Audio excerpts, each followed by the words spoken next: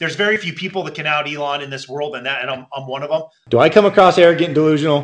Hey everyone, so I realize I'm kind of late to this party, but back on May 30th, Trevor Milton, the old CEO and now a executive chairman for Nikola Motors, did an interview with JMac, and he's a YouTuber. Anyway, they got a bunch of questions, and I realize this is kind of behind the times. It was about 3 months ago, but I think there's actually some relevant information that you can glean from this interview that's still pertinent to today, so let's get into it. Oh, but before we start, this interview is from JMac Investing, and I'll leave a link to his channel down below, so go ahead and go watch the full interview on his channel. Okay, let's start. Nikola is very unique. There's very few companies like it in the entire planet. We're not really a trucking manufacturer. We build really cool stuff, but we're actually an energy company is what we truly are. So when we sell a truck, a semi-truck, all of our trucks are completely zero emission. Okay, so that brings up the first issue, and this is actually an issue I have with companies like Tesla also. But when you make the claim that your vehicle is zero emission, while that's technically true if you're just looking at the vehicle itself once it's already powered up, for Tesla, the creation of electricity, and for Nikola, the creation of electricity and hydrogen, that takes some sort of power, and Nikola has said that they're going to be using renewable energies, but they're also going to be supplementing it with the grid, and Tesla obviously uses mostly the grid. And so what that's doing is the grid is powered primarily by fossil fuels, although there are renewable energy sources in it too. So you are using fossil fuels to power your car, it's just not directly in your car, it's using an off-site fossil fuel. So what did Nikola do? We took the oil companies out of the whole picture. The oil companies, they make $750,000 on every truck sold. So they're sitting back there just clapping whenever Peterbilt or Volvo sells a truck, because they're like, thank you for the another $750,000, you putz. And so what did Nikola do?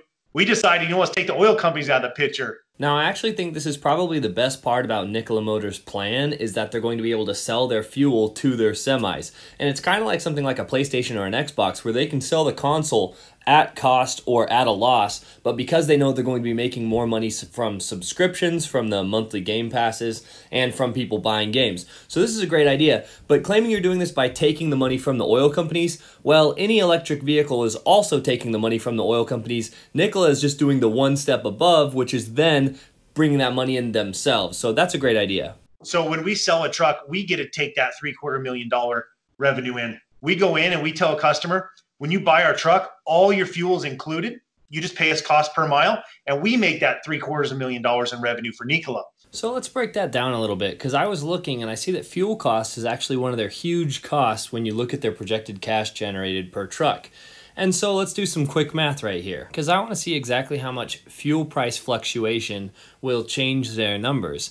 Because one thing that they're doing is they're setting everything constant for the customer, so the customer doesn't care if fuel price changes because it's all dependent on Nikola. So Nikola has set a price per kilogram of $2.47 for the hydrogen. So let's calculate what the fuel price would have to be in order to get their cash generated per truck lease to zero. And if you do that math real quick, you set price as the variable and then you solve it, the price actually only has to be $4.32 per kilogram. Now, Nikola's numbers are based on it being a price of $2.47, so if it not quite doubles, then they are earning no cash generated. They have no cash generated per lease.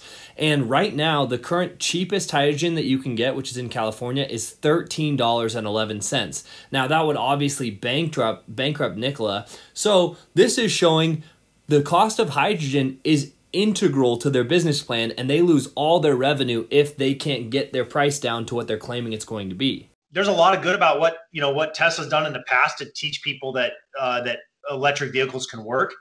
But Nikola is the pioneer in heavy duty trucking, and Tesla's just really just following in our footsteps.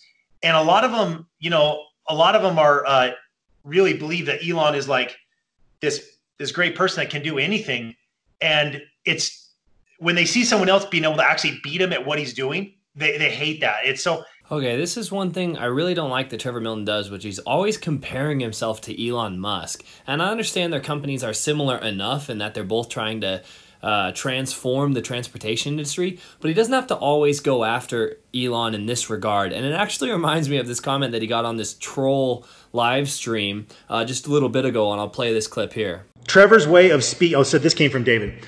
Trevor's way of speaking is really annoying. I bet he was nice to you in private, but in public he comes across as an arrogant and delusional. Do I come across arrogant and delusional? Maybe I do. I don't know. I mean, I just try to be real. I think the reason he gets comments like that is he says stuff like, when they see someone who's beating Elon at what he's doing, then they hate that.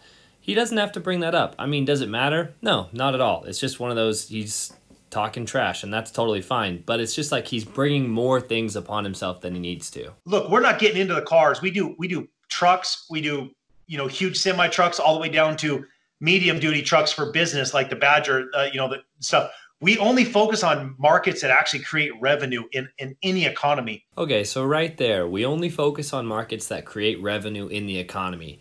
Now, by that he means the semi-trucks or pickup trucks, where a business would buy one and then they can presumably create revenue with that product. But that doesn't exactly explain why they're building the Wave jet ski or the NZXT off-roading 4x4. I mean, you're going to have a hard time making an argument that those are going to generate revenue for the consumers. And so it is a huge picture. There's no doubt. There's very few people that can out Elon in this world, and I'm one of them. There's very few people that can out Elon in this world, and I'm one of them. Do I come across arrogant and delusional? I have no problem with him. I think what he's done is awesome, but there's it's kind of hard when for his followers to see someone that can actually build something bigger or more competitive than what he has. So that's why we get a lot of that hate sometimes. Do I come across arrogant and delusional? Yeah, I'm gonna let that one speak for itself. We're the first OEM in the world. There's another reason why. We're the first OEM in the world, full production, zero emission semi truck over 300 miles, hands down anywhere in the world. Okay, I could be totally missing the point on this one, but when he says full production, we're the first OEM in the world. There's another reason why. We're the first OEM in the world, full production. To me, that means they're under full production, as in they're producing these trucks. But as we both know, they're not producing those trucks. They are not under full production, and they're not planning on them being under full production for another year. So I'm not exactly sure what that means. Am I misunderstanding this? Let me know in the comments below. If you look at our zero emission semi truck coming out of, right now it's coming out of Ulm, Germany. That's in a partnership with Iveco out of Europe, and our factory is almost done right now, and it'll be full production next year. Yeah, I don't get it. How can they have a full production truck, but it's not full production till next year? Does that mean like the truck designs are finalized and it can be produced and it's totally ready, you just need to start doing it? Or seriously, I don't understand this one. Let me know what I'm missing here. Yeah, you even have a jet ski, right? I even saw that. We do, and a full electric jet ski to go with the off-road vehicle and the Badger. So when you can pull your jet skis down to the lake with your Nikola Badger, ride your jet skis for a couple hours, come back to the Badger, charge them from your Badger. We're the only ones in the world can do vehicle-to-vehicle charging right now that's been integrated into our software. So you can actually export energy from, well, I shouldn't say we're probably not the only one. Someone may have created something, but we're the first ones for sure. Okay, so here's the thing where he's just wrong. This interview happened on May 30th of 2020, and back in 2019 on November 21st, the Cybertruck was announced, and one of the things they did was on stage they had an electric ATV drive up into the bed of the Cybertruck, and then they plugged in the ATV to charge it. So right there they were doing vehicle-to-vehicle charging, and that's 6 months before this interview is taking place. And I just have a really hard time believing that Trevor doesn't know about this feature of the Cybertruck that was announced 6 months before, especially when the CEO, Mark Russell, said this. They said, we didn't plan on building the Badger until we saw the Cybertruck announcement. Check this clip out. We hadn't planned on building a passenger pickup truck until the Cybertruck was unveiled by Tesla, and so many people were disappointed with that. It's a polarizing design. They said, hey, couldn't you guys do something like that? And when it so happened that we had a concept and we just threw it out there, Trevor just tweeted it out there and said, here's a concept that we've actually done before. And that's what attracted the attention of some OEMs, and that's what got us thinking that we might want to build it. You see why I might not believe that he didn't know the Cybertruck had this feature? Designing a vehicle for the European market, making a truck more attractive than any other truck on the market, that is almost nearly impossible to do, and we did it.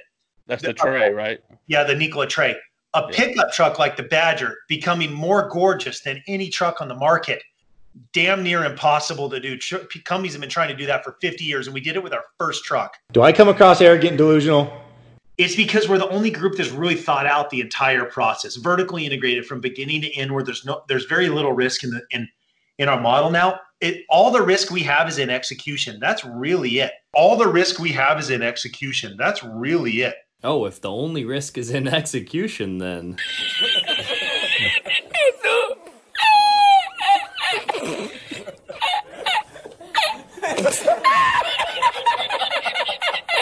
Soon, I'll be announcing when we're going to show off the Badger to the whole world. And this thing is insanity. It is the most beautiful truck I think the world has ever seen. It's a fully functioning vehicle, inside, outside, HVAC, everything, windows, everything. All of it works. I shouldn't say all of it. I'll probably have a couple pieces on it break on me, but hey. That's a great caveat there. That's part of the process of building the truck, but it's a real truck. It's not just some mock-up thing that other people have done. This is a real truck. The amount of times he had to say, this is a real truck. This is not some vaporware, just mock-up. It makes me think, come on. We're all thinking it. All right, that's where I'm going to end this one. I know I'm kind of late to the party, but I feel like I still had stuff to add. Some of this stuff is actually kind of comedic, and I was enjoying watching the interview. But hey, go watch the interview on that guy's channel, JMac Investing. Go check that out and give him some thumbs up because he's a cool dude, and I'm really glad he got the interview. Anyway, thanks for watching. See you later.